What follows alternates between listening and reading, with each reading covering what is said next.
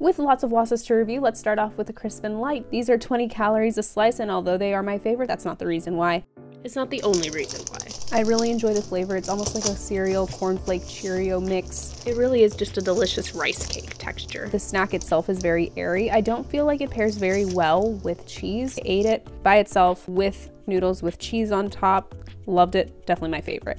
These Wasas are just so good straight out the box. Our light rye crisp bread comes up next. It also is 20 calories per slice, but with these crackers, especially compared to the Crisp and Lights and even just to the other crackers, are very thin. I didn't really like that style just because they felt very crumbly, as you can see by the crumbs, although that could have just been user error on my part. And I didn't feel like there was a lot of flavor there, but I will admit what you put on the cracker can really make or break the cracker. I did Laughing Cow cheese for the first time with these crackers, and it was amazing. So your pairing is what really makes the cracker.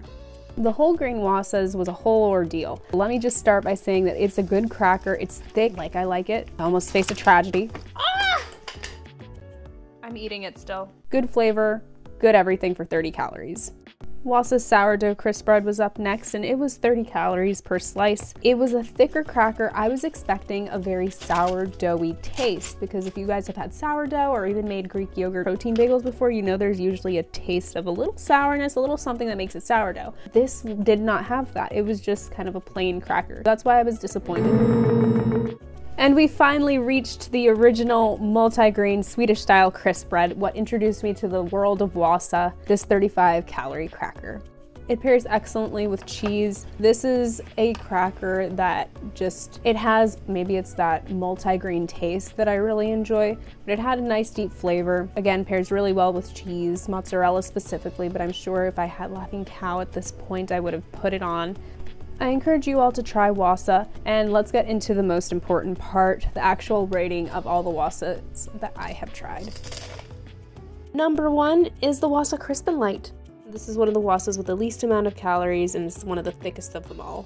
Number 2 is the original multi-grain Wasa. I love the taste of multi-grain breads and crackers, so that's just my personal number 2. You can easily pair it with something salty, something sweet, something cheesy, something not cheesy. And in third place, we have a tie. Sesame flatbreads along with the rosemary flatbreads. Who would have guessed? Me. I would have guessed.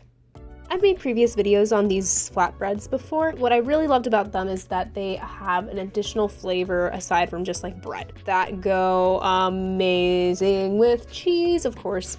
What would I do without cheese?